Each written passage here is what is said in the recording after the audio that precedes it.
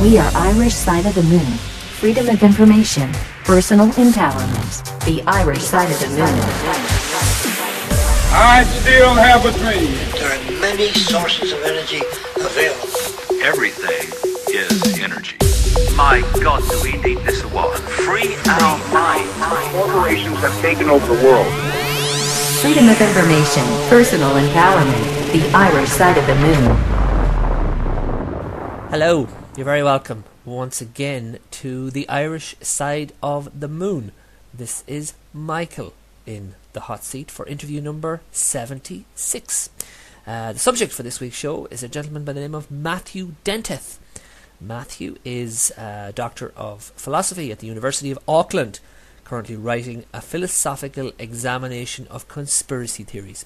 Matthew's area of expertise is conspiracy theories, looking at what constitutes a conspiracy theory, etc., etc. If you go to his website, his blog, whichever you wish to call it, allembracingapisto.org, you'll be able to find out a lot more about what Matthew is talking about here. All embracing apisto.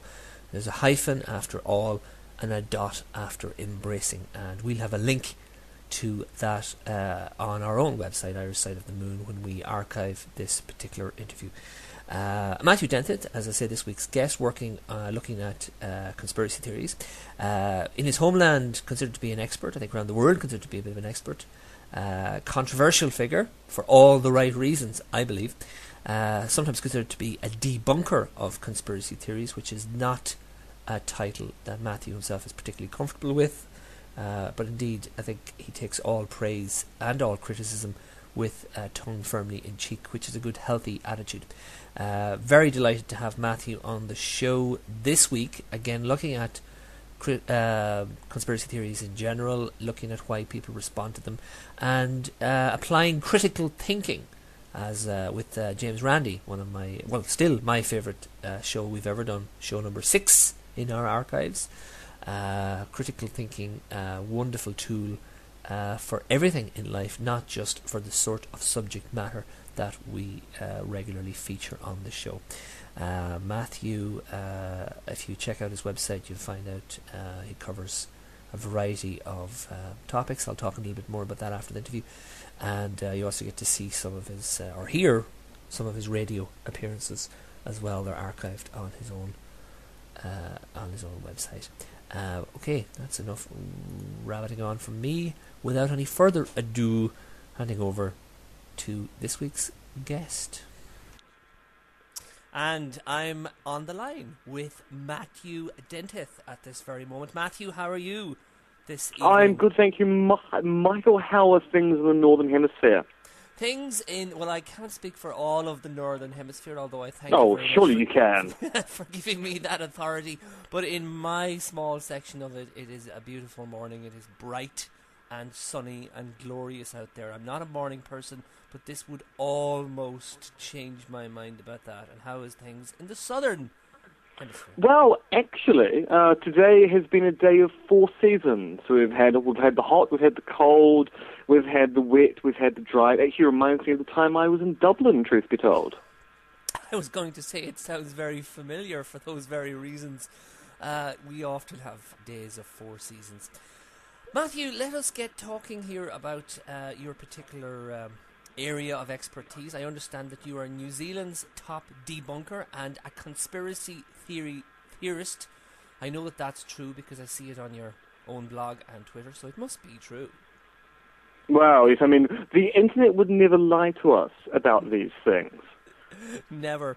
First thing we always do, we bring guests on the show, we like to find out a little bit about their background. And your area of expertise is conspiracy theories, and we'll talk in greater detail about that as we converse. But to begin with, let's talk a little bit about your background. What brought you into the area of conspiracy theories? What influences on your early life would have made you think, conspiracy theories? Well, I grew up in a small part of Auckland, the biggest city in New Zealand, called Devonport, which is located over on the North Shore. And Devonport was actually the first part of Auckland to be colonised by the Europeans when they arrived. And it was where the first military bases were set up. So Devonport's a coastal town. The Navy came in, they set up their first naval base there. Devonport has a long and illustrious history as part of the European colonisation of New Zealand. It was the site of the first hanging of a Pakeha male, so the first European to be hanged in New Zealand occurred in Devonport after a rather exciting and gory murder trial. And one of the more... actually, the story of that's quite fascinating in its own respect. Essentially, a naval officer ended up murdering his commander. He blamed the local Maori for the murder. The local authorities investigated. Eventually worked out that actually this guy was actually to blame and not the local Maori whatsoever. They went to court, and the judge, in his summing up, said British justice cannot be seen to discriminate on matters of race. And we've just hanged several Maori for a similar crime down south, so you shall be hung until death as well. So it was one of the few cases where Victorian justice actually appeared to be quite just, which I think makes it a really interesting story in its own right. And I know from previous conversation that history, and we'll go into that again later on, but yeah, that is another thing that interests you a great deal with regard to your own country. And obviously, what you're chatting about there is real hardcore material for what ultimately interests you as well in that area. Yes, and I mean that's the history of Devonport ends up being so important for the kind of study I've made of these things that are often called conspiracy theories, because Devonport has a particular history about this place called North Head. Now, North Head is a military complex which is located on a large hill or head at the very end of Devonport. Its Maori name is Monowika, and it was basically the location of a rather complex military base built there for the Boer War, and then developed through the First World War and the Second World War. It's a large complex, mostly made of tunnels, so there are lots of tunnels in it. There's buildings on top. And when I was growing up in Devonport in the 80s, suddenly this conspiracy theory started to emerge about North Head. What happened was that this guy called John Earnshaw, who was a documentarian who lived in London, decided to leave London and immigrates to New Zealand. He arrived in New Zealand and he wanted to find something to make a decent documentary about. And he was talking to someone, I think on the ferry, actually travelling from Auckland over to Devonport for a day trip one day. And they mentioned, have you heard about these missing tunnels on North Head? And he said, no, what are these missing tunnels? And the person told him the story. In the 40s, 50s, 60s, and early 70s, when North Head was still a fully functioning military base, children used to sneak onto North Head to basically patrol around the place and explore. And those children who had then grown up by the 70s and 80s, when North Head was made into a public reserve where the public could wander around and investigate the tunnels, were beginning to tell stories that actually some of the tunnels they had been in when they were children were no longer either readily accessible to them or appeared to be missing, presumed hidden. And people began to ask, why would the government and the military that controlled North Head have gone to such lengths to hide the existence of tunnels that everyone remembered going through as children? And this led to basically a variety of different stories, one of which is about missing seaplanes, one of which is about discarded ammunition, and the more extreme versions involve a large-scale military cover-up which may hide even the existence of UFOs deep within the North Head tunnel complex. And John Earnshaw, as a documentarian, thought, this actually sounds like a really good topic for my documentary. So he approached the New Zealand government and said, look, I want to make a documentary about the North Head Tunnel Complex. I believe there's a rather interesting story here about some missing seaplanes which from the beginning of the century. I want to apply for a license to investigate North Head, and as part of that license, I also want to be able to claim as treasure trove anything I find within North Head. And thus the conspiracy theories of the larger type actually start. Because John Earnshaw's primary goal in making a documentary about North Head is to discover the location of the very first seaplanes built by the Boeing and Westerveld, now Boeing Corporation, who had the unlikely names of Mallard and Bluebell. So in the very beginning of the 20th century, when the Boeing and Westerveld Corporation were beginning their work to develop planes, they built 2 prototype seaplanes to basically test whether it was possible to make planes of a particular type, cloth-covered planes, that could land and take off from water. Once they built these first 2 prototypes, they were then ready to start mass production. And because the prototypes were basically cheaply engineered prototypes for the process of trying to work out whether their plans worked, they then sold these planes on. And they were bought by these 2 guys called the Walsh brothers, who owned a flying school in Auckland. They were shipped all the way down to New Zealand, and these planes were then used for mail runs, joyriding, and training pilots in New Zealand to fly. Now, as the First World War approached, the War Office in Westminster decided that New Zealand needed to form its own air force. So essentially they decided to privatize all of the air assets that existed within New Zealand. And so the government of the day and the military basically came in and they took all of the Walsh brothers' airplanes and they made a catalogue of the planes, and they decided to shift all of the important munitions and aircraft over to Devonport, where the army had its base. And what happened was that these planes were crated up, they were transported across the waves to Devonport, where they were then placed onto the parade ground at a place called Torpedo Yard, and they sort of sat there for several years in their crates, until such time that a sergeant major went, these planes are really getting in the way of parading my men up and down the square. Could we do something about this? And they hummed and hawed about it, and eventually they said, we're not quite sure what we're doing about these things. By this particular point in time, air technology had moved on, and what seemed like cutting-edge technology was now looking a little bit old and dilapidated. But they also didn't want to get rid of the things which they had spent all this time crating up and moving from place to place. So the commander of Torpedo Yard said, look, what we'll do is we'll put these planes and aircraft parts into storage in the North Head complex.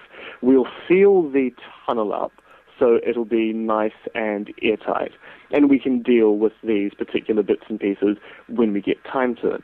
And that's basically where all the documentary records for the existence of the planes ends. So we know that they were moved from Kohimaramara, which is located in Mission Bay on the other side of the Waitemata. They were shipped by boat over to Devonport. They sat in a parade ground for several years, and then they're crated, put into boxes in North Head, and they just completely disappear. And so what happened is that John Earnshaw was going, well, look, these planes were put into storage, and now we can't find them. Now, also, there are people who used to wander around North Head as children who claim that they used to wander around tunnels they can no longer access. Surely what's happened here is that the tunnels that children used to be able to access they can no longer find must be the tunnels where these planes have been put into storage. So what we'll do is we'll do fairly invasive investigation of North Head. We'll dig holes, we'll look in likely locations, and we will find these tunnels, we will find the aircraft, and behold, I'll have a superb documentary on my hands. And so that was the initial story. Now, at this stage, this isn't actually a conspiracy theory. This is just a story about tunnels which have gone missing, which may or may not contain treasure trove within them. But as soon as John Earnshaw began looking for these tunnels, weird things began to happen.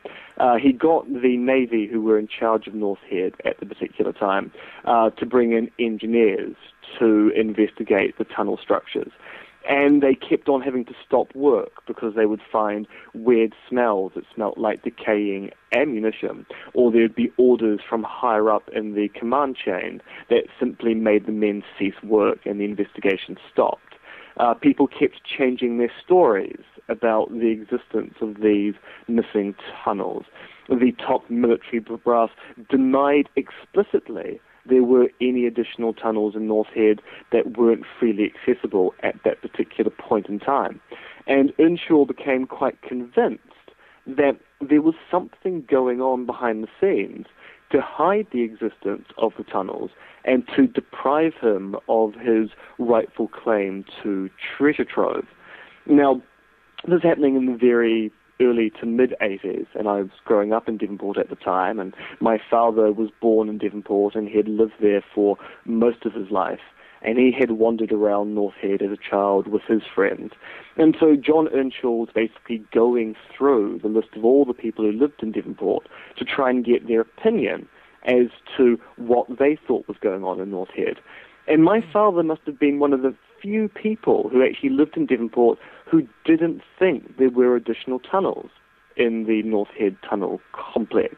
And this as a child fascinated me because my father's best friend, Evan, who had wandered through the North Head tunnel complex with him as a child, was adamant that he and my father had been through tunnels that they could no longer access. Well, my father was saying, no, that was nonsense. There were no missing tunnels on North Head whatsoever. And as a child, that's the kind of thing that makes you go, what's going on there? Which story should I believe? Should I trust my father, who claims that there are there? That's the part that fascinates me as well of the story. I mean, it's a very fascinating story anyway. But when you get to that part of it, the idea of people who share history and share experiences but have contradictory memories of that, that's fascinating to me as well. Find that fabulous. Oh, yes, and I mean, it's actually quite fascinating looking at just how common this is a motif in so many different theories about weird phenomena or unlikely phenomena in the world. You will get contrasting explanatory accounts of something that has gone on where two people who were there at the same time tell radically different stories about what they saw or what they experienced. And the stories are so different, you end up going, well, one of them has to be right and the other one has to be wrong. But what do we do to try and sort between these particular bits of evidence and decide which is the best explanation of the phenomena? So, so growing up in... Another thing I like about it, the whole thing, it's like, for you, it's like growing up in a famous Five adventure, if you remember the famous Five books. The Five Go to Smuggler's Top was always my favourite one, because of all the secret tunnels. Yes! But it's like growing up in that. And this was going on around you, as you say, in the 1980s, your formative years, and this then flipped the switch, as it were, and made you, because it was on your doorstep, take an interest in the idea of conspiracy theories and the idea of people wondering what was going on and what was the truth behind it all and behind all the stories. Yes. So essentially, because there was this developing theory that posited a conspiracy by the military and or the government, rival theories by locals in Devonport claiming that there were tunnels they had been through versus other members of the local community said, no, I worked on North Head. It's exactly the way I remember it as a child. I mean, this was a major story in New Zealand at the time. There were questions being asked in Parliament about it. The Minister of Defence said that they would engage in an investigation. Our Department of Conservation, which is involved in all the major archaeological work actually ended up doing 2 archaeological investigations on North Head to look for the existence of the tunnels. And these particular investigations were led by the chief archaeologist called Dave Wirt. And he actually started off as being a believer. He thought there were additional tunnels in North Head that they would locate through investigation. And by the end of the second investigation, was actually quite convinced that there was something faulty going on with the memories of the people who claimed there were additional tunnels in North Head. So it was this massive story, and basically growing up in the middle of it, to a certain extent you could say, has tainted my worldview ever since. Because how do you deal with this kind of information when it's so large and so complex? Okay, well, we'll come back to that briefly, I'm sure, later on. But yeah, that's what led you to take the path. It tainted you, as you say. And moving forward a little bit, coming right up to date, that was the beginning of the story. Let's move to the current portion of your story. You came onto my radar a few weeks back indirectly through a friend of mine. She lives in Christchurch, and she was making posts on Facebook, and we chat on Facebook. Somebody I went to school with years ago. She's married and living out in your part of the world at the moment. And she was commenting on a gentleman by the name of Ken Ring. And she was quite distressed and annoyed because Ken Ring had been saying some things and they were causing a little bit of worry and anxiety in her circle of friends. And that interested me, and we talked about it briefly, and then I read up on that gentleman, and that is ultimately what led me to discover you and the great work that you're doing. So let me ask you first of all about Ken Ring. Who is Ken Ring, and what has he been saying? Well, Ken Ring is an astrologer who has made quite a business from this website he runs called predictweather.com, and the selling of almanacs where he provides you for the next year's worth of weather and the beginning of January, which is all based upon the position and perigee of the moon. So he's an astrologer, but his particular interest is in the phases of the moon. He's of the firm belief that all climate data can be predicted by basically looking at where the moon is in the sky, and that then tells you what the weather is going to be like at particular points in time. And prior to the end of last year, he was known for his weather predictions, the selling of his almanacs and such like. But when we had the massive earthquake in Christchurch in September, Ken Ring came out and said, "Oh, by the way, not only did I predict this earthquake, but my system of prediction via the moon also predicts tectonic activity." And this led to an absolute furore at the time, because people started actually quite seriously looking at the kind of predictions he made. Because prior to that point in time, he was one of the many people involved in trying to make long-term predictions about the weather. But suddenly, he was making a claim that it was possible to use the system to predict earthquakes. Now, given how massive the earthquake in September was, people thought, oh, well, this is actually quite important. If there's something to what he's saying, then we should actually investigate it and see what we can do with it. And if there isn't something to what he's saying, then we should probably criticize him and ask him, why do you think he can make these particular predictions? Now, Ken Ring made a variety of different claims at the time, some of which he's retracted, some of which he's edited away. And he was sort of largely forgotten about a few months after the September quake. But then we had the massive aftershock in February. And suddenly Ken Ring appears on the scene again, claiming that he has predicted that particular quake. And he then says there's going to be another massive quake sometime between the 19th to the 21st of March. And it's going to be a quake for the history books. And suddenly the media and the skeptics jump on it. And they go, look, he claimed that he made a prediction for the February quake, and we can judge whether that prediction is good or bad. But he's made a quite definite prediction about an earthquake in March. And this is something we can actually test for. And so the media started looking at the particular kinds of claims he made, and they discovered that not only did Ken Ring essentially predict an earthquake every second day of the year, so he would talk about the likelihood of there being earthquakes at any particular point in time, and he made some really interesting claims, such as he's able to predict earthquakes within 2 weeks either side of a full moon.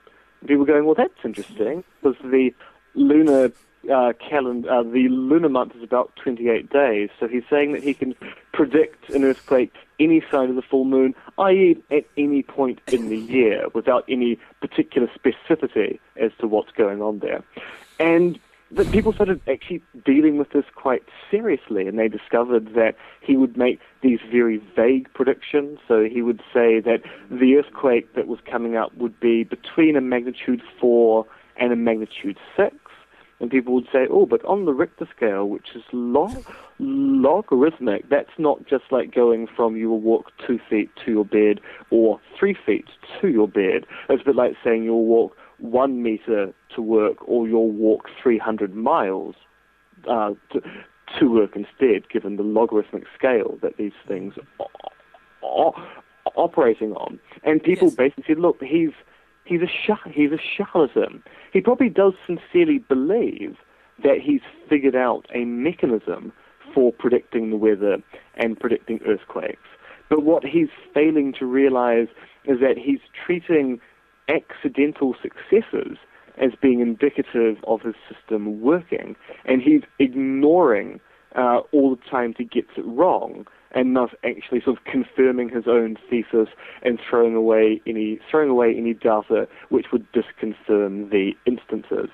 And so yes, he ended up becoming, for the period of a few months, a quite major source of irritation for people who are living in Christchurch, who were actually quite scared that every single time he would make a prediction about an earthquake, that people, even if they didn't believe him, would be on edge thinking, well, maybe it is going to happen this time. If he's right, what's going to happen? And also the concern that the people who did believe what he said were acting upon it. So they would take their children out of school, they'd pack up their homes, and they would drive north to try and avoid an earthquake. People going, this is a really, really disruptive thing. And yet he seems incapable of realizing that he doesn't actually have the theory. He simply has a media platform and a whole lot of supporters who don't want to hear anything said against him. And that was really what annoyed my friend, because she found that having read up on him, from her perspective, his predictions didn't add up, kind of for the reasons that you have quoted just perfectly. And yet, and this fascinates me, this is another thing that fascinates me, many people, without having bothered to check properly or verify, were believing, taking that leap of faith. And that seems to be something that's quite common in the area of conspiracy theories, and I'm doing air quotes here because it's a term we don't use very much, in fact, ever on the show or behind the scenes with the show, because we don't like that term for various reasons that I'll go into later. But yes, the common thread of people who will take the leap of faith in the absence of hardcore facts, in the absence of critical thinking. And early on in the run of the show, we had James Randi on, and it still stands as one of my...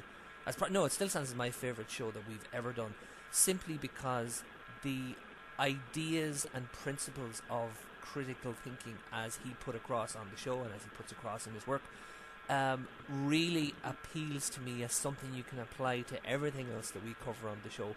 And its absence in situations like the Ken Ring situation fascinates me, just fascinates me. And as you just said there, a whole media frenzy grew up around this man and what he said, possibly quite sincerely believing it, what he said he could do. And I mean, there's a sort of underlying current in New Zealand media discourse, which unfortunately sort of aids and abets this particular kind of behaviour here. We sort of have what's called the tall poppy syndrome in New Zealand. We don't particularly like intellectuals or people who seem to know what they're talking about because it seemed to be a bit snooty, a little bit upper class. New Zealand likes to pride itself on being a largely classless society. This is mostly a lie. We actually are a heavily stratified society with a rich class and a poor class and a middle class. But the cultural myth is that we have no class-based system going on here whatsoever. And the result of that is that we therefore don't appreciate people who know what they're talking about. We like to let the little man or the little woman actually have their say.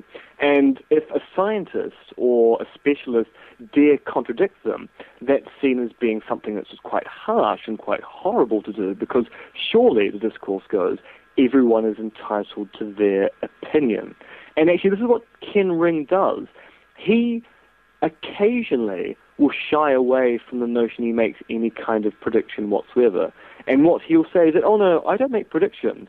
I simply offer my opinions. And if you want to listen to my opinions and act upon those opinions, then you're entitled to. But I'm not predicting things. I'm just giving an opinion in the same way that an opinion writer for the paper is giving an opinion. I'm not making any predictions whatsoever. So he's using that discourse to essentially escape any kind of legitimate criticism. Okay, so we've talked about your background and what got you started on this particular road. And we've talked a little bit about how you came onto my radar. And as I say, Ken Ring is what led me to you. And when I was reading up on Ken Ring, I discovered you have a blog, and you are a radio personality. You've had a couple of slots. We'll talk about that in a moment, where you appear and discuss a variety of conspiracy theories, for want of a better term. So the connection between all of this is your PhD. Somewhere between your formative years and the present, you decided that this would be a good subject for your PhD, and you took a step to set that in motion. How did that come about, and what has the response been to your ideas in the world of academia? Well, initially what happened was that after I went through secondary school, I did what many people did in the 90s when unemployment was really, really quite high in Devonport. I avoided going into the workplace and went to university instead. And I took a BA, which is often called the bugger all in New Zealand.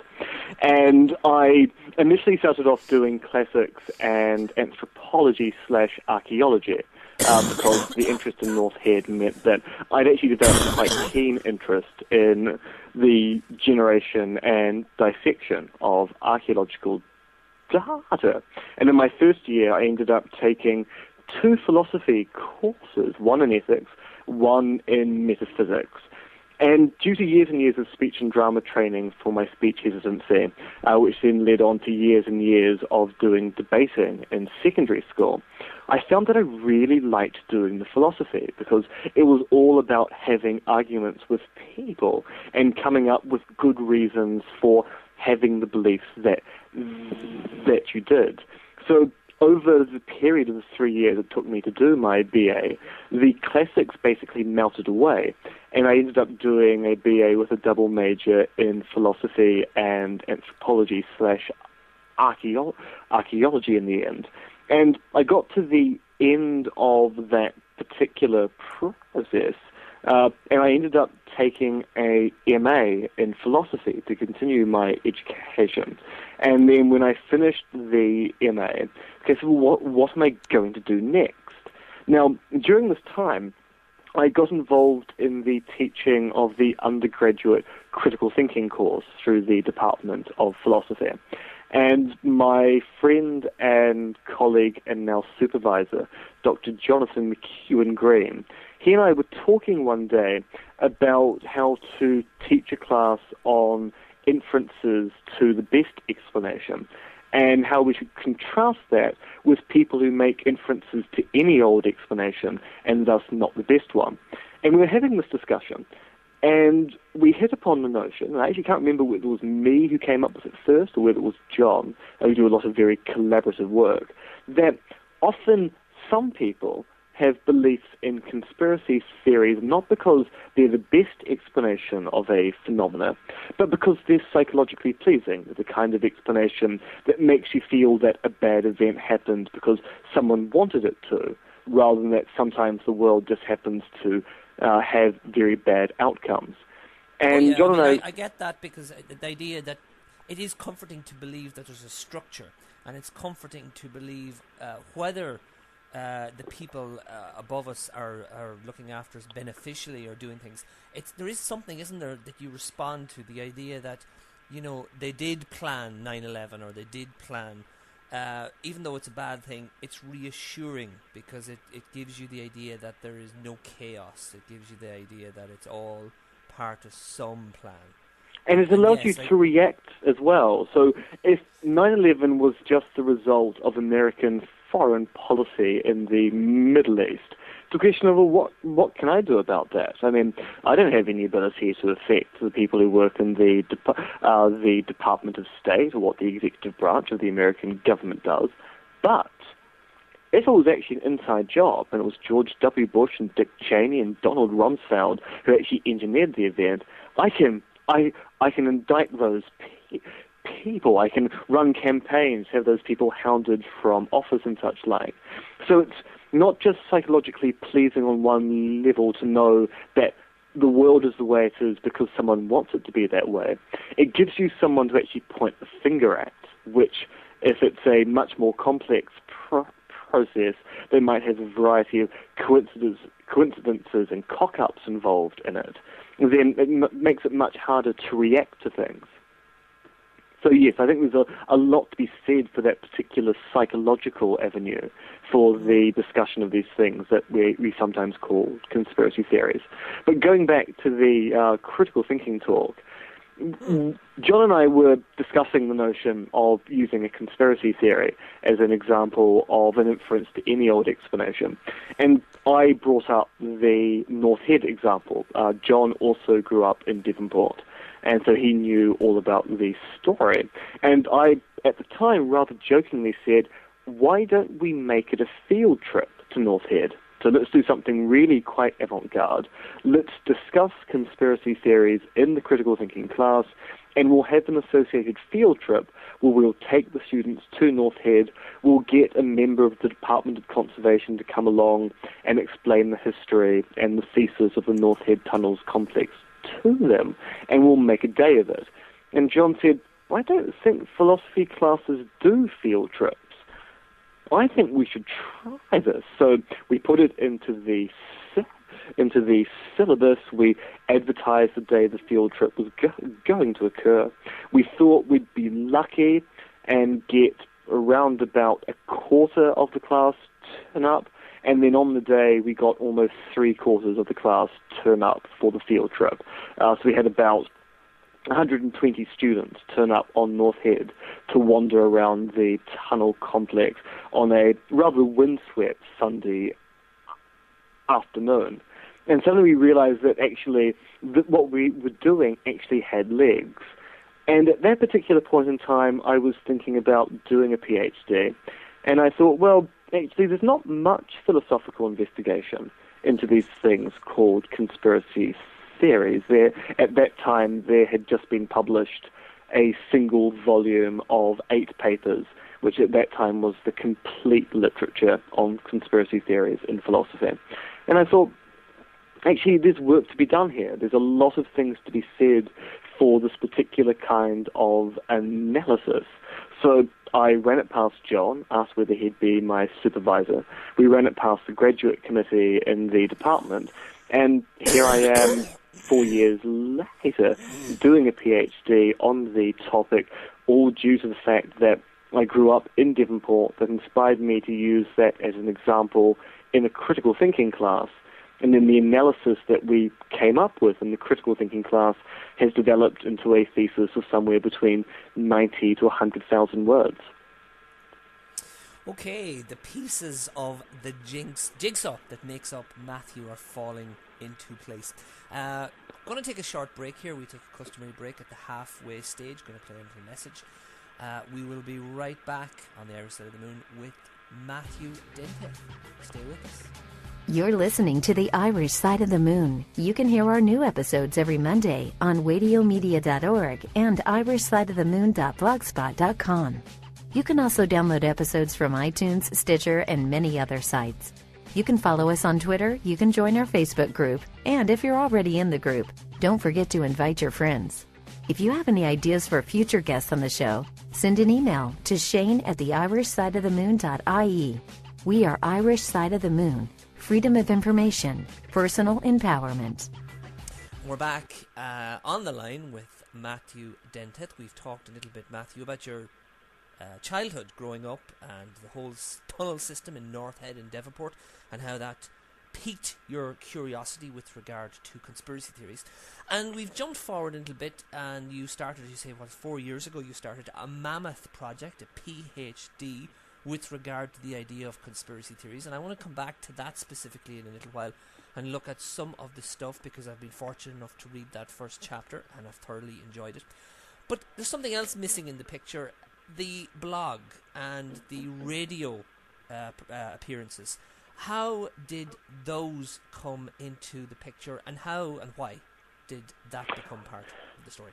Well, when I first started doing research for the PhD, I began to realise it was actually a really mammoth task to actually write 100,000 words on conspiracy theories.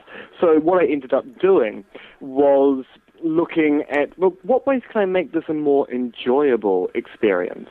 And I hit upon the notion that because I can be doing lots of serious writing on the topic, why not start a blog that would not only detail what I was investigating, but also allow me to pass commentary on things that weren't going to be appropriate academic topics for the PhD, but were things that I wanted to be able to express to people, show elements of things that I was reading and such like. So yes, essentially I started doing the blog for the sheer fact that it was actually something to keep me sane through the long and lonely process of actually writing the PhD.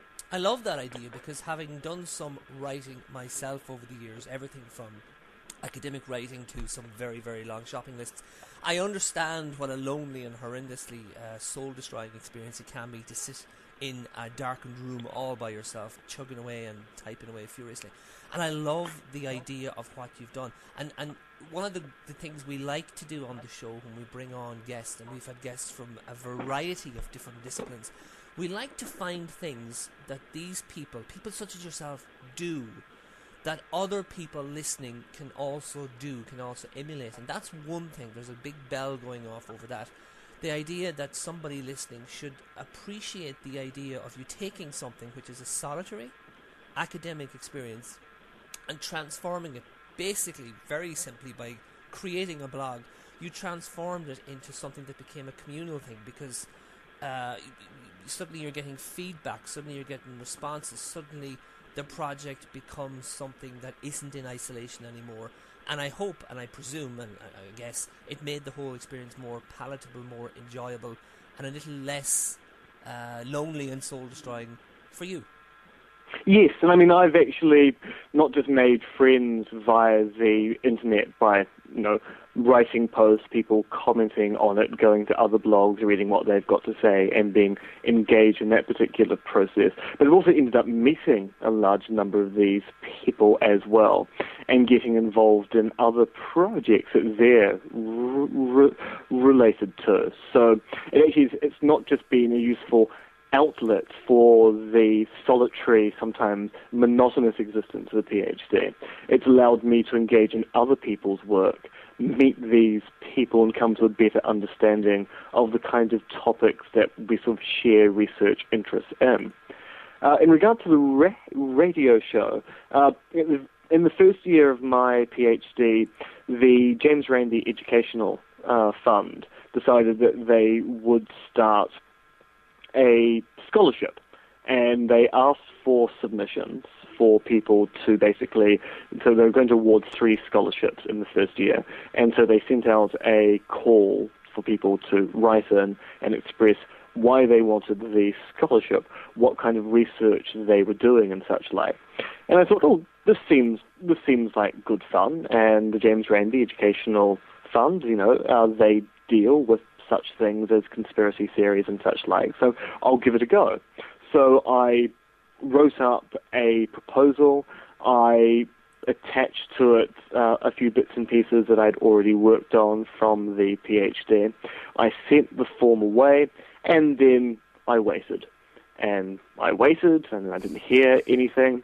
And then eventually one day I was speaking to one of the referees that I had put down as someone that they could contact to find out more about the quality of work that I was doing, to verify I was an actual PhD student, such like. And I said, oh, by the way, did James Randi or co. ever get in contact with you?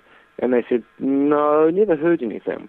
And by that particular point in time, I just assumed that I'd just been very unsuccessful in my application, like someone who applied for the Reader's Digest Prize, didn't get it this time. And then I woke up one morning, and there was an email from James Randi. And the email wished me a good day, and it said that I'd been awarded the first scholarship. And I read it, and then I read it again, and then I did that usual thing that characters in cartoons did. I pinched myself to try and to just verify I wasn't having a dream at that particular point in time. And lo and behold, I had received the first scholarship they had offered, which was very exciting. And because of that, one of the news, actually at the time, the news director, Jose Barbosa, at BFM, which is a University of Auckland-based student radio station, got in contact with me saying, look, we see you've been awarded the first ever James Randi Educational Fund scholarship, and we would like to interview you about what your research topic is, and we'll put that onto our morning current affairs show. So I went on, I spoke for about 20 minutes about my research, my aims, my goal, what it was like receiving the first scholarship and such like. And Jose turned to me after the interview and said, look, would you be willing to do an occasional slot talking about conspiracy theories? We'd love to have you on. And I said, yeah, that would be really, really good, actually. I went away thinking, fame will be mine. Within weeks, I'll be a household name all over New Zealand. And then I waited for the call. And I waited, and weeks went by, and then months went by, and I eventually decided that all people in the media are fickle, and he'd basically promised me the world on a stick and then delivered nothing. 6 months later. I know. The media are so cruel, Michael. They're so cruel. We are bastards, every last one of us, it's true. You milk us until we're dry, and then you put us onto the trash heap of history. But I'm sure you won't do that whatsoever. Anyway, I was on Queen Street, the main street in the CBD of Auckland one day with a friend of mine buying donuts, as one is wont to do on a Friday afternoon. And we were in the shop eating donuts, and Jose walked by, and he sort of did a double take when he saw me, and I thought, aha, recognizes me, and he's feeling the guilt of never calling me back. So I continued eating my donut, and then he came back and said, oh, sorry, I forgot your name there for a minute. Do you remember me? I said, yes, you're Jose. We talked on the radio, and he said, look, I'm so sorry, I lost your phone number. Would you be willing to come into the studio next week and talk about doing the radio slot that I mentioned? And I said, yes. And basically from that, a fortnightly segment of about 15 to 20 minutes was developed, where I would choose a particular topic, normally a classical conspiracy theory of some kind, and then the host and I would talk about that on a Sunday morning at about 11 o'clock. And that ran, I think, for just over 2 years in the end. First of all, started off with the host, his name was Simon Pound, who then went on to a career in TV, and then Jose actually took over the Sunday slot, and then he left BFM for a career in TV as well. My slot was axed a few weeks after that because the new host decided that they would actually focus the entire show on cryptozoology instead. I think it probably is the only Sunday breakfast show in the entire world on student radio devoted to cryptozoological investigations. And then the slot was resurrected about 8 weeks ago. So I'm back on the radio once again. Yes, and fame and fortune will be yours as a consequence. I've heard some of those pieces because if people... Now, we'll be putting the link up, and we've talked about your blog, but we haven't referenced it yet. It's allembracingepisto.org. It is, yes, all-embracing.episto.org. Perfect, and we'll put a link up. So from people going there, they can find links, and they can hear the newer slots, the ones that started, as you say, about 8 weeks previous to this. And in those, you cover a variety of whatever is a hot topic or whatever is kind of, if there's obviously a slow news week, as it were, you dive into the archives of conspiracy theories. Tell me, with regard to what you put on the blog and what you put on and what you say on the radio, what's feedback like? I mean, do people respond positively or negatively? Because when it comes to some aspects of conspiracy theories and some aspects of conspiracy theorists, you don't pull any punches, and where you see logic flaws in what's being said, you do point them out with great aplomb and a great sense of humour, I must say, but you do point them out. So I'm curious, what's response like? I must admit, the actual response to the radio segment has been muted, to say the least. I've had a few cases where, after a segment has aired, someone has rung up, not usually to criticize me, but to either ask that I cover a particular topic, or to advertise to me that I should watch a particular film. So after one of the slots, someone rang up and said, "Have you seen Zeitgeist yet?" I said, "No, it's actually on my list of things to watch." I said, "Oh, I'll send a copy of the DVD into the radio station." I had to say that never actually occurred. The phone call occurred. The DVD never turned up, unless of course one of the people at BFM took it home, which is, really don't trust the media possibility. Student radio, they're students just like me. They'll take a free DVD wherever they can get one. I'm besmirching an anonymous someone just by saying it. But on the blog, there have been a few situations where I really have rankled particular parts of the community. Most recently, the supporters of Ken Ring have been up in arms by the fact that I did criticize the methodology he uses for predicting earthquakes and the weather. Some of the comments have been idle threats of harm towards my person. When the radio show resumed about 8 weeks ago, I had a very interesting correspondence with an anonymous commenter who basically charged me of working with people like George Soros and the academic left, especially the sociologists for some reason, for deliberately construing conspiracy theories as being a joke phenomena which can be easily debunked in a 10-minute segment so as to please my political masters, and that they weren't hoping to persuade me to change my way, just to guilt trip me by making me realize that people knew exactly what I was up to. Which was interesting, because I wasn't aware I was up to that at all. But apparently, yes, I work with the American uber-rich left to basically downplay claims of conspiracy. And if this is the case, I do wonder where the paychecks are actually going, because they've yet to actually receive any real benefit at this particular point in time. But the group that I've probably rankled the most is the 9/11 Truth Movement. In 2009, Engage, who you could call the architect of the 9/11 Truth Movement, which is a pretty bad pun because he is actually an architect. He came to New Zealand to give a series of talks, one at Te Papa, which is our national museum where they rent out auditorium space, and one at a workers' union hall up here in Auckland.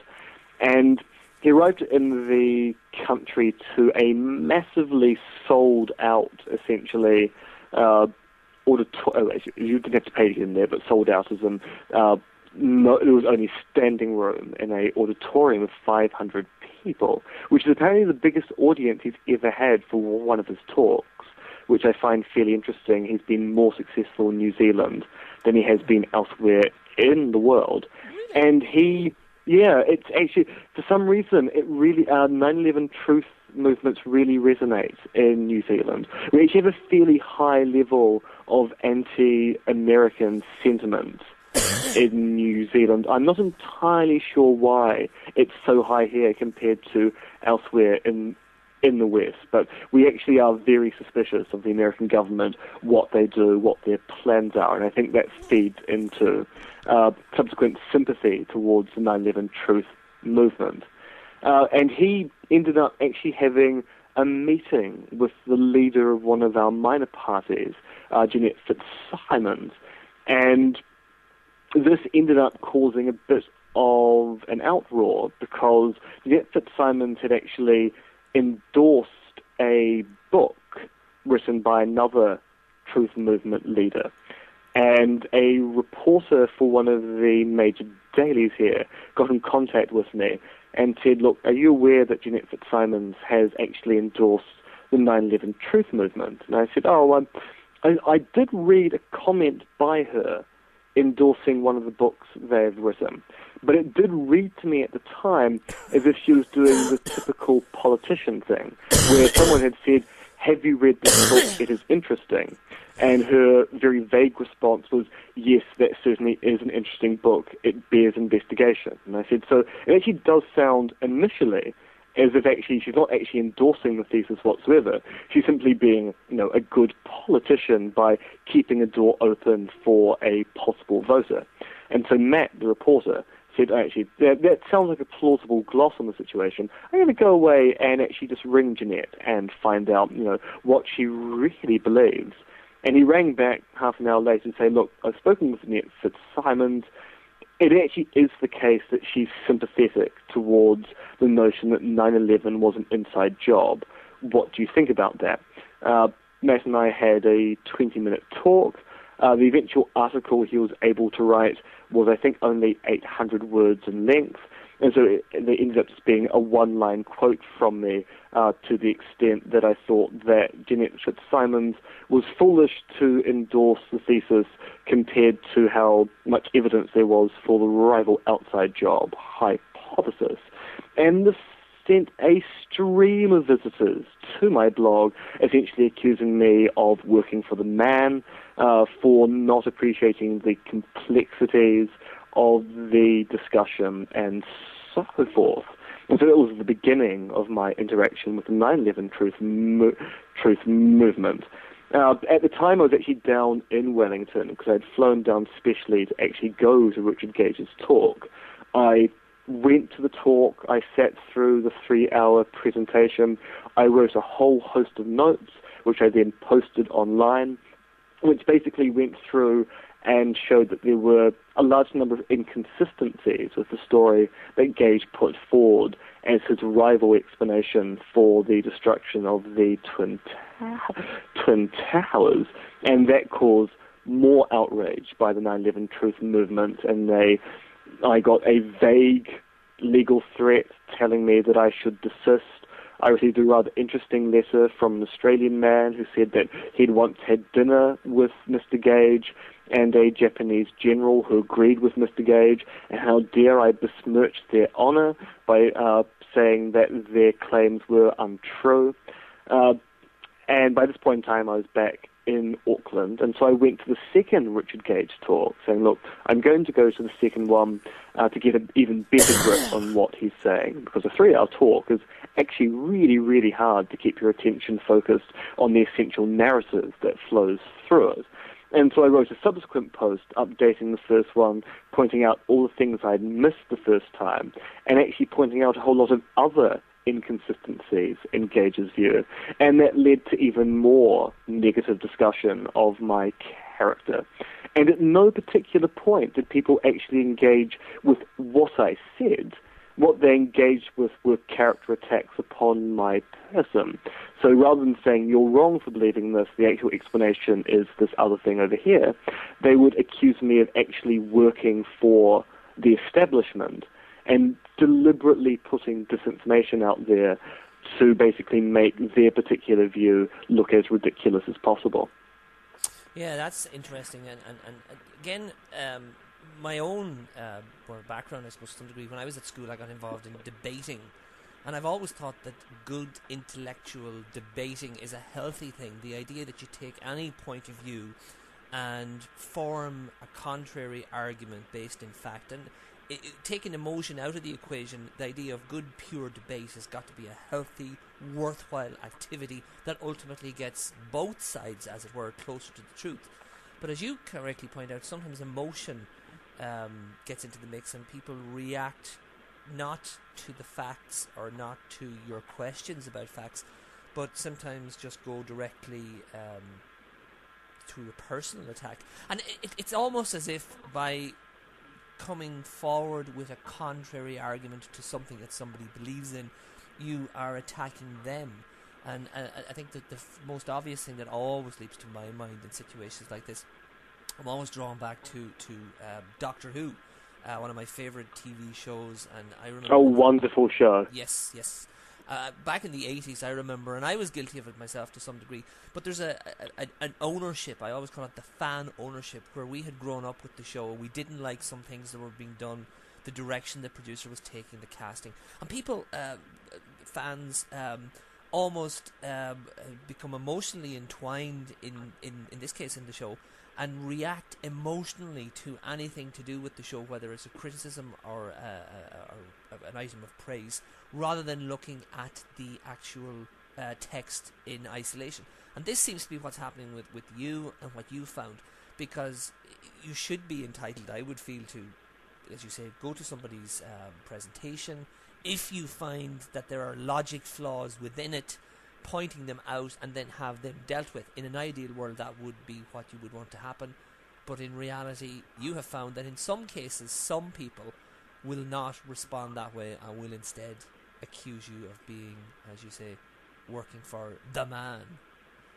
Yeah, and I mean, the thing which really fascinates me about this is that I'm not a conspiracy skeptic. I'm of the firm belief that there are lots of warranted examples of beliefs in conspiracy theories, examples where conspiracies are responsible for the state of play in the world as we historically know it. But I'm always treated as someone who is slightly critical of particular conspiracy theories, as someone who's out to discredit them all. And it's disturbing to be put into a camp that I don't actually feel any identity with. It's almost being robbed of my own identity, and in the case of, no, you will play the role of the top debunker and the king skeptic here. In the case of, well, not really comfortable playing that role. That's not what my research tells me I should believe. And I'm very much driven by my research, as opposed to any preconceptions I'm trying to confirm by writing a PhD. I think I find that too. The project that we're on, the group of us that run Irish State of the Moon, and we're nearly 2 years into it now, sometimes I find more socially than through responses we get great responses on our Facebook, and we get occasional emails, and we get some real good intelligent responses in that avenue. But socially amongst my friends, sometimes people who don't really know very much about what we do and what I do assume that it is something else entirely, and rather than assuming that we take guests on and try and listen to them and try and understand and try and critically analyse, politely and respectfully, what they're saying, sometimes assume that we are the lead trumpeters for all of the messages that our guests bring forward. I mean, we listen to the messages, we try and understand them, but we don't necessarily run out beating the drum for those things. And people sometimes misunderstand and assume in kind of the same way you've just mentioned, what we're doing is one thing, whereas our own perception of it is something completely different. And yes, I mean, it is actually, it's quite weird. I mean, I can see why on either side of the moon, you're not particularly comfortable with using the term conspiracy theory because it has a largely pejorative meaning in our current culture. And so if you mention you're talking about these things which fall under the rubric of what others call conspiracy theories, you end up being labelled as being part of the bunch of nutters, as opposed to a group of people who just want to understand, so why is it you believe this particular thing? Yeah. And that drives what we're doing and drives kind of what you're doing as well. Now, having looked at your background, having looked at one specific example that brought you onto my radar, Kinring, and having talked about the PhD in some respect on the radio, let's come and the blog. Let's come back to the PhD for a moment. Having read the first chapter and thoroughly enjoyed it, it does make fascinating reading. You look head on at the idea of what a conspiracy theory is. You explain, for instance, it doesn't have to be a group of people in a shady room. One person.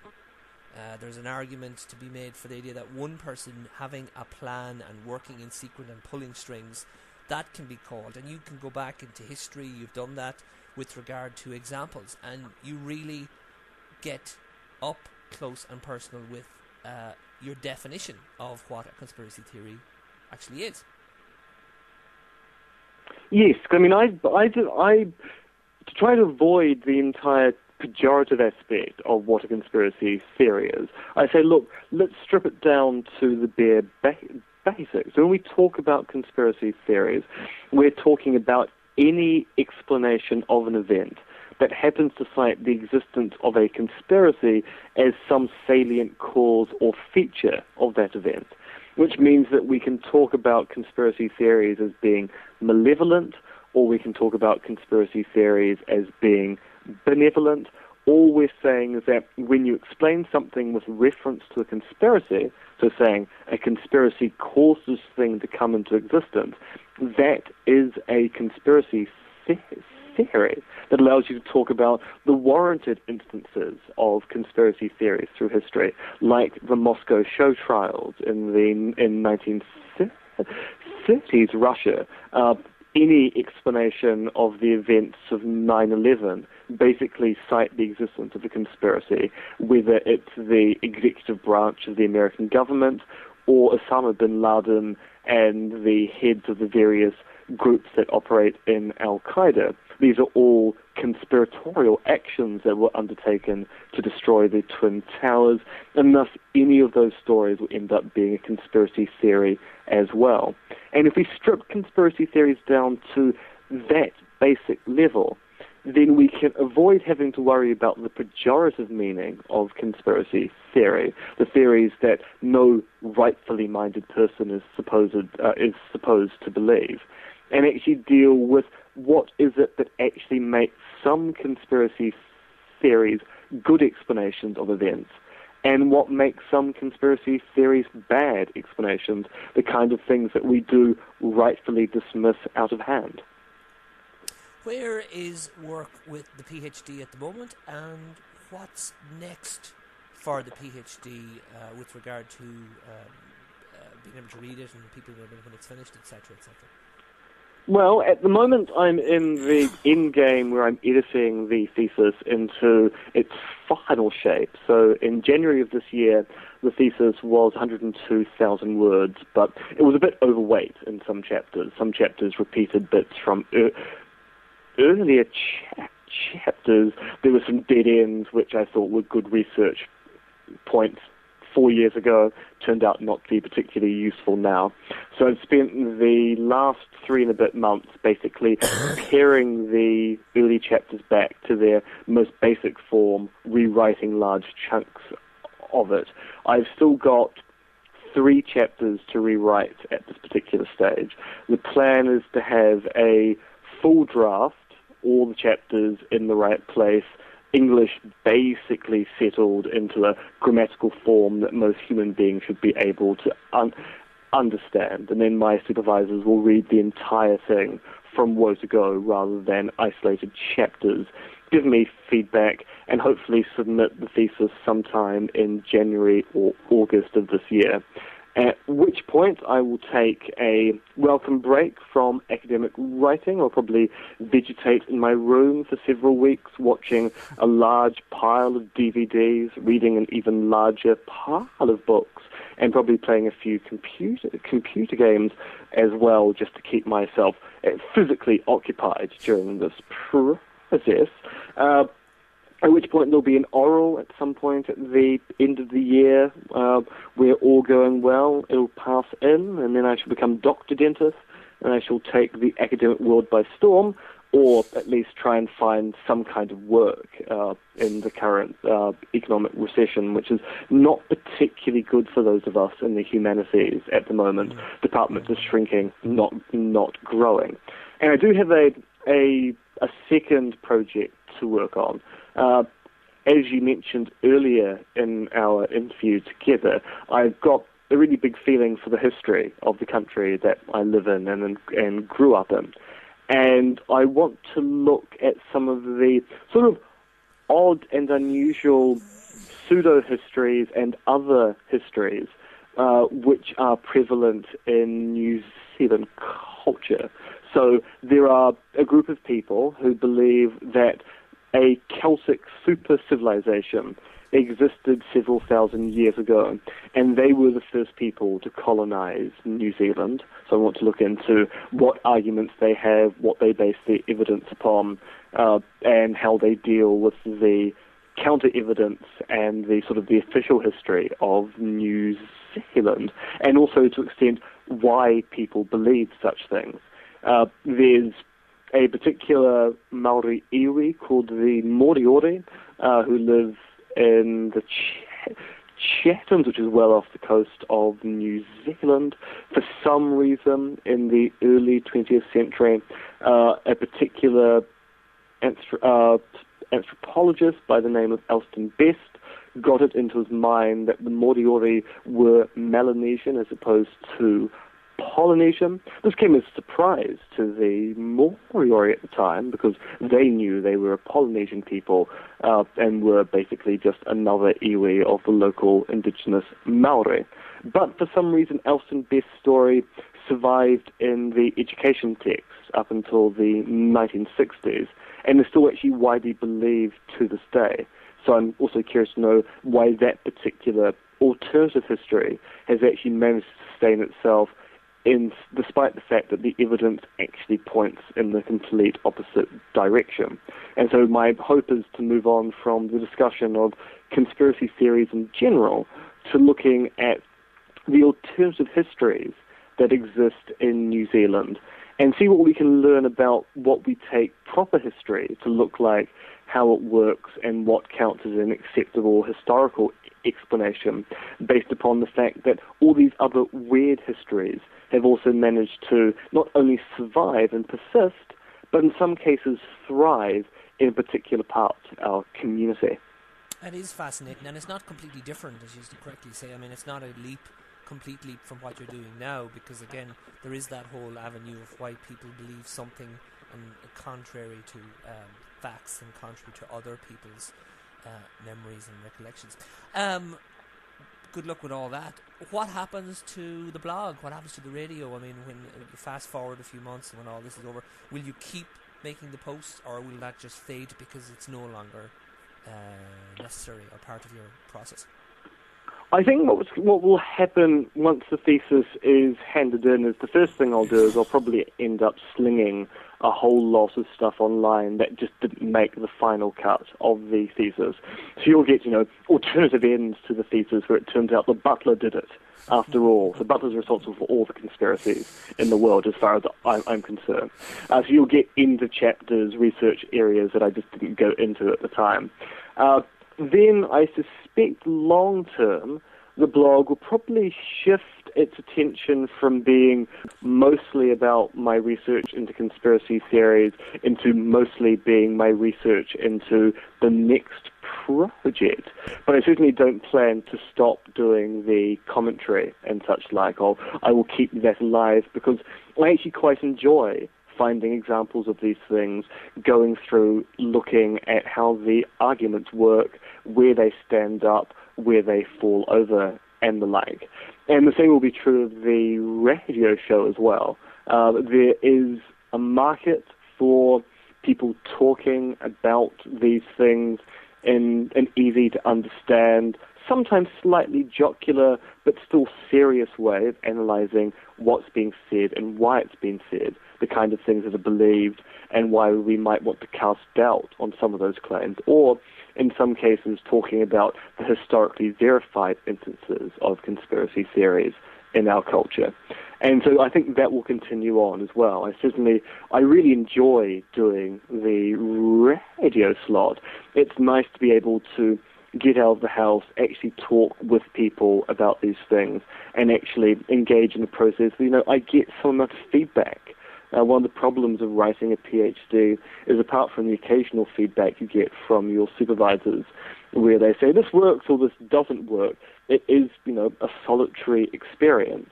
And the more you can do to actually engage with your community and talk about things, the more enjoyable it becomes. And I think that enjoyment actually translates, and that if people know you enjoy what you're doing, they are more inclined to listen to you and consider seriously what you've got to say. Okay, you're segueing beautifully into really the last portion, the last couple of questions I have here in front of me, because at the end of every show we like to bring it back to the listeners and the idea that the guest, yourself, has something to offer that the listeners in a concrete way can act upon right away. And there's two things that leap to mind for me listening to your story.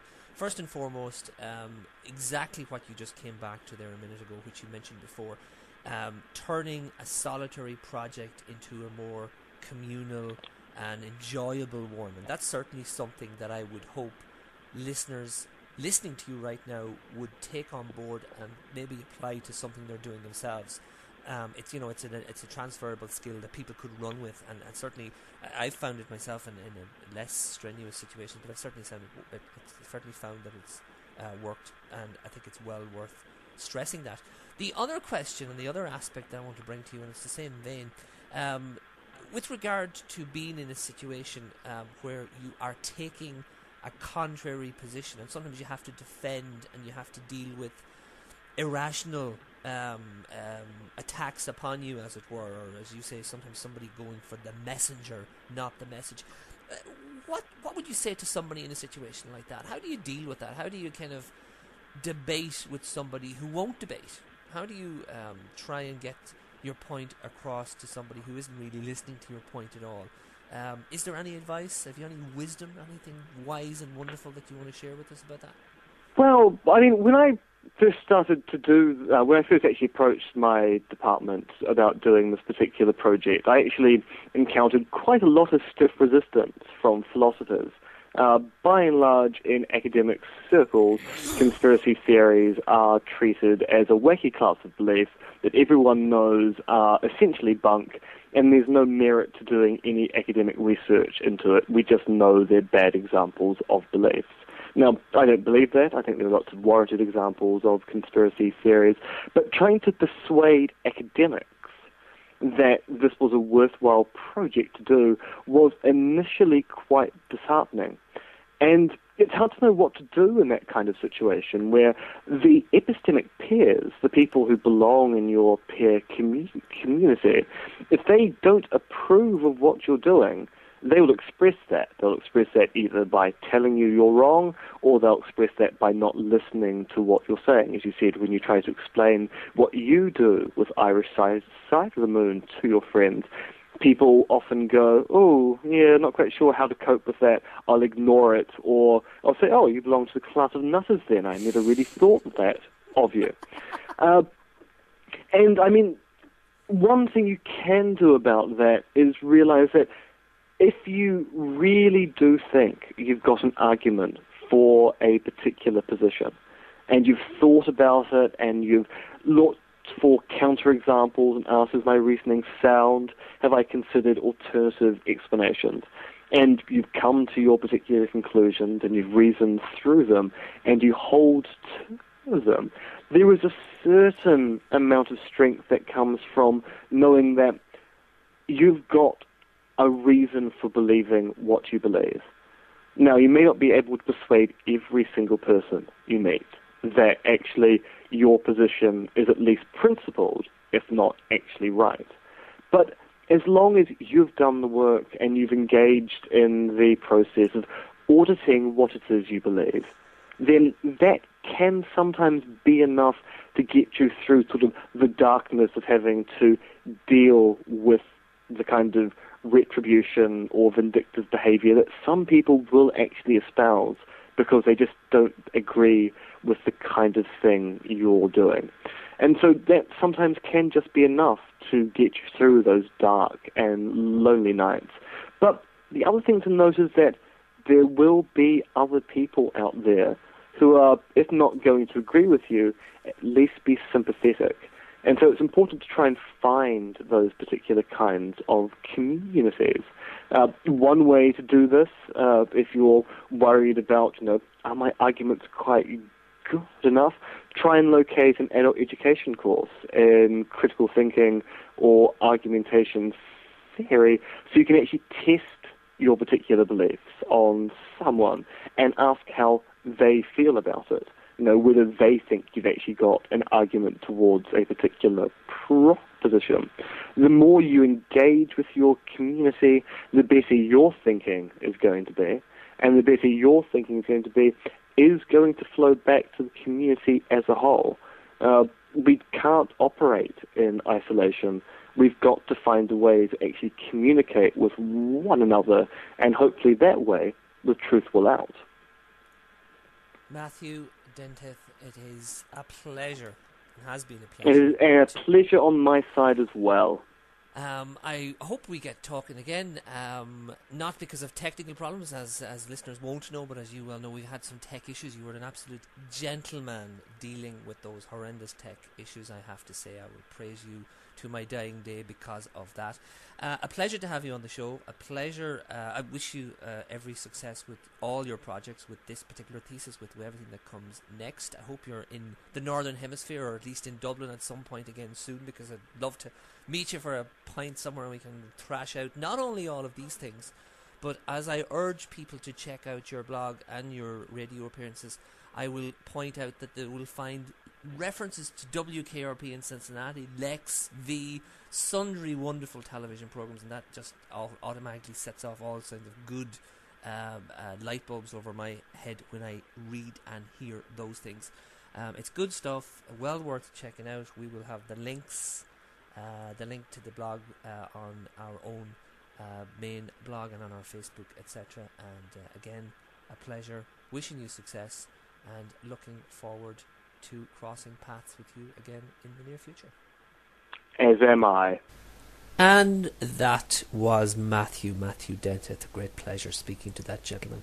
To check out his web presence, go to allembracingapisto.org, allembracingapisto.org, and there's a hyphen after all and a dot after embracing, and obviously .org begins with a dot. There we go.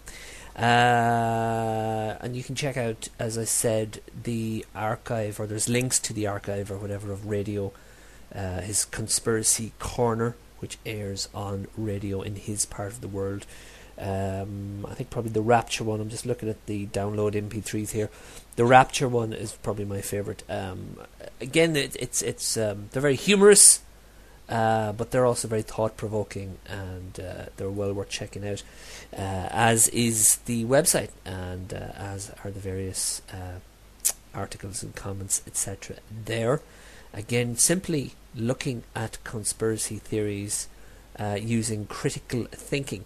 Very healthy. At the end of the day, having somebody like Matthew on the show goes to the core of what we are doing here, or what we are trying to do here with the Irish Side of the Moon. Something that's very reflective, maybe more between shows, as we talk amongst ourselves, myself and Shane and Gabriel particularly. I've said on a few occasions at our team meetings that I wish I would put forward the theory that we should podcast some of those as well, which we did in the early days to a certain degree. But as we discuss the guests, bringing these guests on the show, it's a real privilege to speak to these people, to get a first-hand chance to question them about the messages that they are bringing. We like to find out a bit about the person, we like to find out a lot about the message, and we like to try and criticise it, or not criticise it ourselves, but try and find the alternative theories that are out there and try and see what comes out of the mix. Firmly believing myself, firmly believing as part of the team, we all believe good, healthy debate can only benefit all of us as we try and figure out what is true out there, what really is true. And as I say, bringing somebody like Matthew on the show, finding his website and bringing him on the show. Hopefully we'll get him back again. Maybe try and entice him. He's going to be very busy, but maybe entice him back for a few minutes here and there. We'll see. So check out all embracingepisto.org, particularly if you want to think, which is always a good thing. That was show number 76. Looking forward back. 75, Tommy was speaking with Daniel Brinkley. Basically 1975, during a thunderstorm, it says here. Daniel Brinkley was talking on the telephone when a bolt of lightning hit the phone line, sending thousands of volts into his head and down through his body. Brinkley was thrown across the room and later reported seeing his lifeless body spread prone. And basically this gentleman has been telling in the years since, telling us all about what he experienced, what he saw on that occasion and on another occasion, and his near-death experience is considered to be one of the most famous in the world. And Tommy spoke with him on show 75. Very good show. I enjoyed that immensely myself. I usually hear these things just the day before they go live. They were recorded often long before that, but try and keep to a routine here. So I only heard it myself last week, and I thoroughly enjoyed it.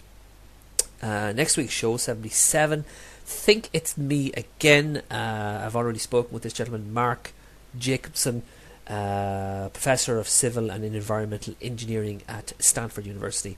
And basically this gentleman has put forward a paper with regard to the name here, a plan to power 100% of the planet with renewables. A plan to power 100% of the planet with renewables, published in 2009 with Mark DeLucci, and I will be speaking with Mark Jacobson on show 77, unless we push it back to 78. Shane makes all those decisions, but anyway, I think that's the next one we're running with.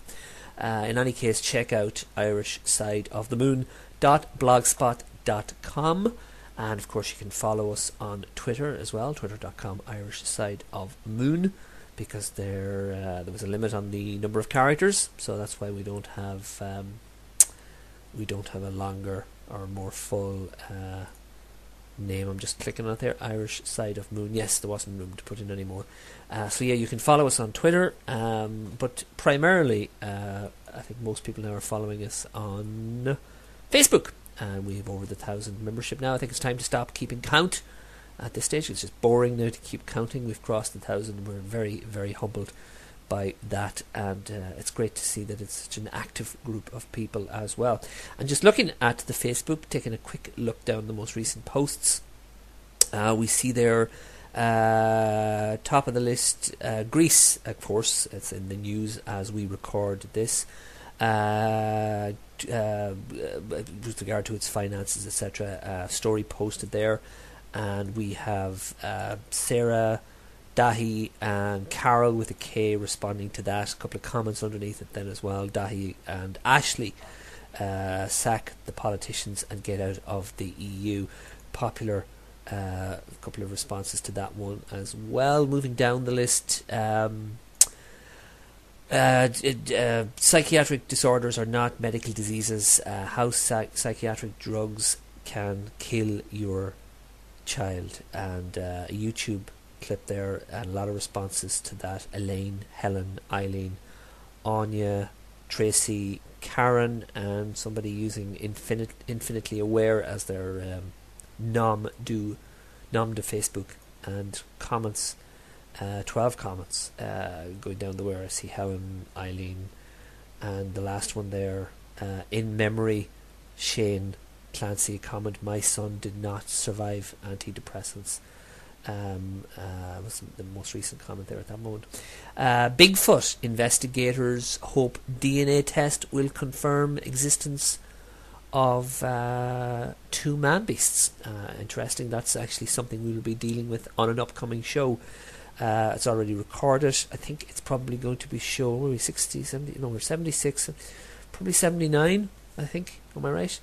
We'll be discussing, touching on it indirectly. Very good show. I'll tell you a bit more about that, or Tommy will be telling you about that, I suppose, closer to the time. I did that one myself. It's very, very good.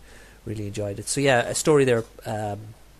Bigfoot investigators, etc. A couple of responses to that. Marsha and Novica, I hope I'm saying that correct, and Michaela Shamrock, a couple of posts there on the page. And again, throw out this invitation, seeing as the platform is there, and seeing as it's now a very busy platform. Certainly, if you have something that you feel pertains to Irish Side of the Moon's subject material and would be of interest to the listener base, the Facebook is certainly a good place to post it there. And if you want to get in touch with us, a good juncture to mention that Michael at the Irish Side of the Moon will get directly to me. Shane at the Irish Side of the Moon.ie gets to Shane. And again, if you want something maybe included in the show, or if you want to suggest a subject or a guest, particularly a guest, we'd be more interested. Yeah, if you want to suggest a guest for the show, please send on an email. Probably more for Shane, who's in charge of that side of things. But yeah, would definitely encourage that. Also, if you're aware of radio stations, as we're being carried now by some radio stations around the world, if maybe a local station, or you're connected with a station and you want us maybe to contact somebody, or you want to initiate contact or whatever, probably myself, Michael, at the Irish Side of the Moon.ie would be the best email. Looking back at the Facebook, wacky BBC geoengineering climate change ideas, a YouTube clip, crazy radical extreme fringe scientist, David Patrick Sally likes that. Another Greek storyline there, Cheer Nasor, Land of the Free, liking that. Michaela, Johnny, Stefan, a couple of comments, a couple of likes. Buy a half gallon of sugar water at KFC, give $1 to diabetes research. Another story. And again, Brian, Harry, Siobhan, Tracy, Colin. Great to see these people. It's good to know that people are interacting and getting involved, and we want more and more of that, of course. Comments from people. More Greece. Greece is a favourite of ours at the moment, but of course it's important, and it's in the news in a very big way. It was in the papers this morning. I was having breakfast, and again, yeah, as I said, this is very much in the news. Distant voice, just checking here. Anything else? There's last week. We're back a week. I see our show posted there, and again, Adrian and a few others, John and David, responding to that. Adrian had posted before that, just asking us when we were back, because we had taken one of our breaks longer than usual, but we always take a break between each 10 show season. And again, Adrian, thank you very much for getting in touch to find out when we would be back.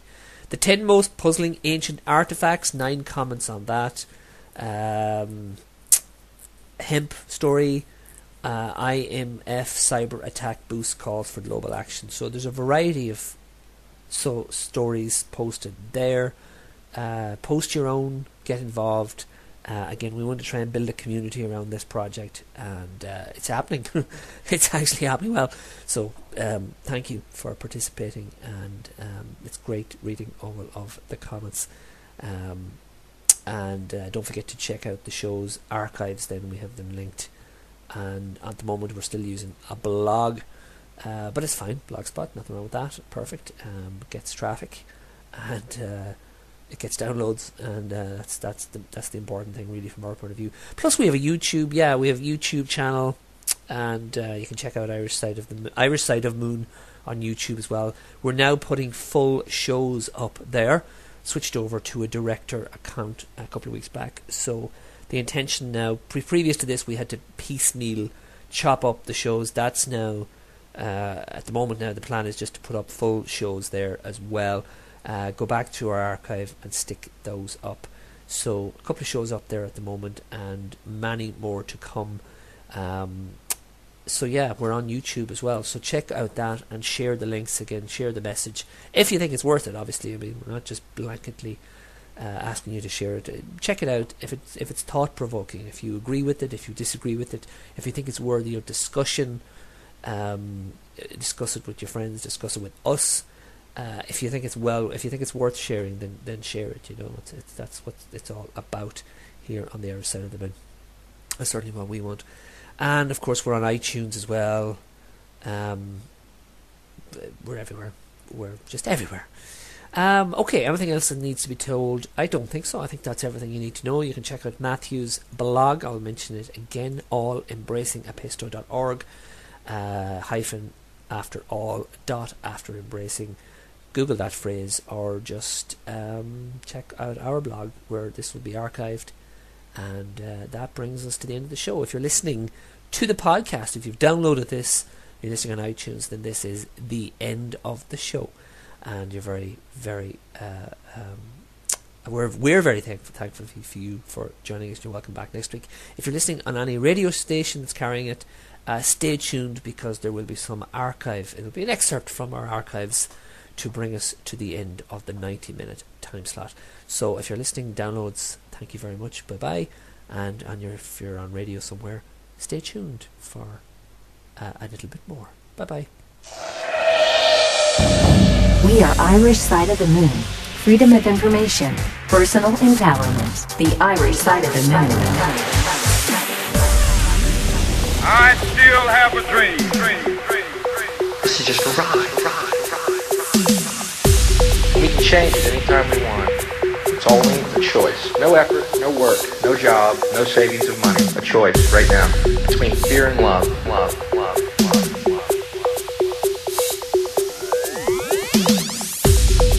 Freedom of information. Personal empowerment. The Irish Side of the Moon.